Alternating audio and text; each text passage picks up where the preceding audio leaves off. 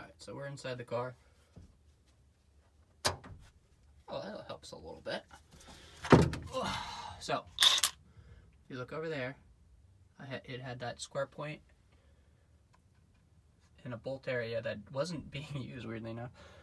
And I got my shocked strut tire guy fabricated, and then I bolted through, and I put a lock nut in there. So I'm just gonna undo this one. I'm actually gonna leave those brackets down there because the way that I designed it, you know, I can remove those 2 bolts and those 2 bolts. So 4 bolts, and I can pull this unit out of here, and then we'll go for our, you know, paint, sand, blah, blah, blah, blah, blah. I mean, so biggest problem I had was actually the, where it landed onto the upper bar, whether it was more forward or more back, right? So that was kind of fun figuring out. But essentially, you know, this is not, again, not a professional, not a race car. This is just for fun, and because the more time you spend learning and figuring out how to do shit, the more in life everything becomes a little easier, right? In my opinion. So the more I can do, the more I can learn, the more I can move forward, and the more I can get done and do what I want, which is kind of mess around with cars, make them faster than they are naturally. And biggest part of that is your suspension and your brakes. More than anything, you need a really good suspension setup. Far more outweighs, in my opinion, getting, like, you know, turboing and blah blah blah. It's like, dude, if you can run through a canyon faster with a stiffer chassis than you can with more horsepower, because the horsepower thing is kind of like, everyone wants to be like, oh, I get 1,000 fucking horsepower, bro. It's like, yeah, well, you don't really have 1,000 horsepower.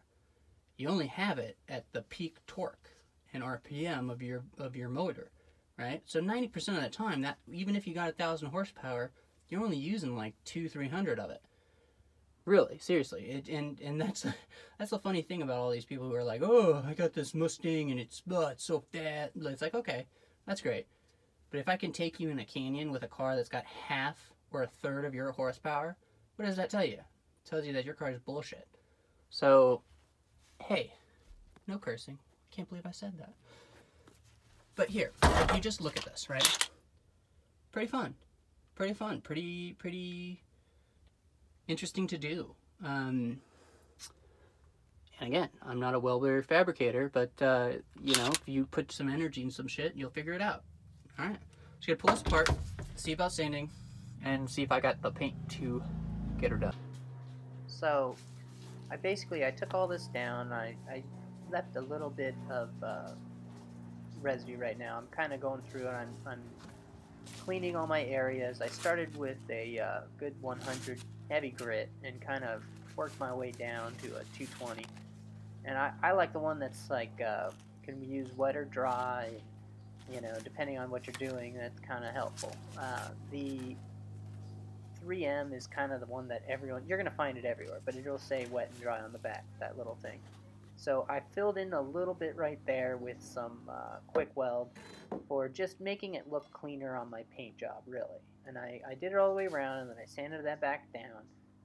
I went through each of these, and I kind of figured out like how to, you know, bend and fold my piece of paper to get around and in the corners and blah blah blah. So whatever you do, Rust-Oleum is a good choice. I thought about doing it in this red, but first you got to primer it, right? And something that's like wet dry is kind of the best way to go. The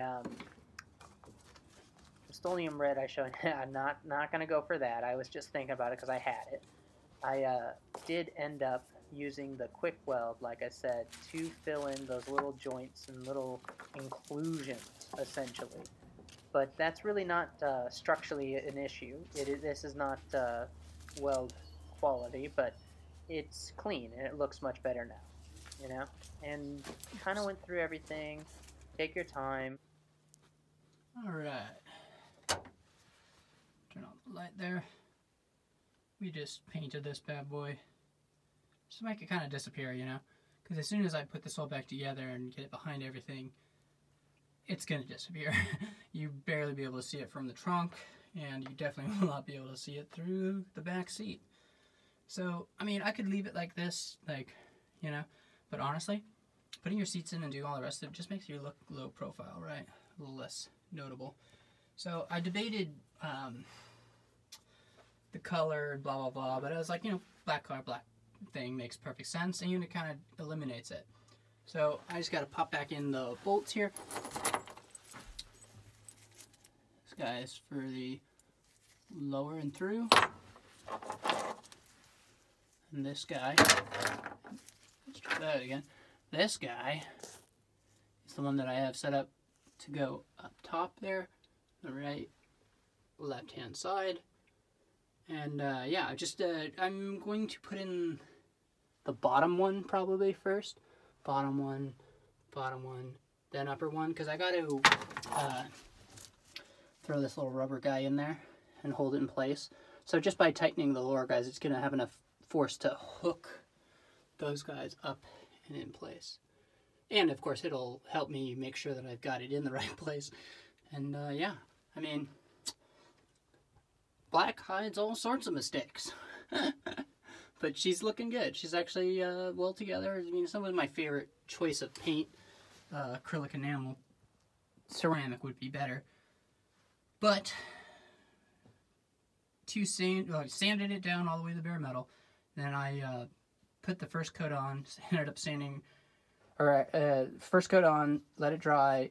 Second coat, it actually did that freaking alligator skin, because I think it was a little too warm where I had it. So I had to sand that and then start again, because, you know, obsessive compulsive. So we're all together. We're just going to throw these little rubber bushing guys, which, by the way, are just extra that I had from, God, I don't even remember. I think it's like, oh, you know what? I do know what it is. Control arm. There were bushing, or rubber bushings on the end of this one, but then the new generation didn't have this, and it had it built in, so I had these left over. So it's good, solid rubber. Just gonna put the little lines like that to the back. Gonna think of them as like grip or whatever, and then it looks cleaner on this side. And again, I put the seat back in, and you'll never see this bar ever again, other than looking through the trunk. And even then, you're only seeing like right here, right? So it doesn't make it look like anything, which is kind of the whole idea. I like sleeper cars. I like cars that perform well, don't cost a lot to run, because this car gets 30 to 40 miles per gallon unless you're being a doodle, and then it'll get a little less than that. But so far so good, right? She's an awesome little car. I'm just making her solid. And I'll show you the part that I took off of here. It was kind of interesting. It actually, all of those silver ones are all the attaching bolts, or screws, whatever you want to call them, that held the bracket in place, and then it had a bar across. I'll go out and I'll show you it in a moment, because I'm, you know, not going to walk through my garage with the phone on. Just have a nice big jerky burp, burp, burp, while I'm walking. That's kind of stupid. So all I'm going to do is get her back in place, put up the seat, call it a day. I think the lower guy down there, I was going to paint that bracket too, but I ended up not. It already had a coating on it. The only thing that it needs is maybe for those edges, but it's fine. So maybe at a later date I'll do such a thing. So let me just pop this guy together. Alright, so rubber bush, locked in with a lock nut washer on the other side. I always put the bolts away from the front. Doesn't really matter, obviously, but if you're undoing it and you didn't want to have to pull out of place, whatever the fuck, nut on the back side makes sense to me. So, I mean, she is solid. Feels good, man. I'm super jazzed about it. Just a little micro improvement. I mean, it's nothing that's going to change this car for too much, but it really did make it so that the wishbone setup works better, right? Because now you have a strut tower bar in the rear here. Let me show you what was here. All right. So the bracket that was there, if you can imagine, when you're in the back in the trunk, you were looking at the back side of this. If you took off the seat, there's the hanger right there on the middle for the seat that I did when I removed it. You know, I lost that bracket, right? It's the only thing I lost. So, I mean, not to say that this is heavy or anything, right? I didn't lose weight, right? But what I gained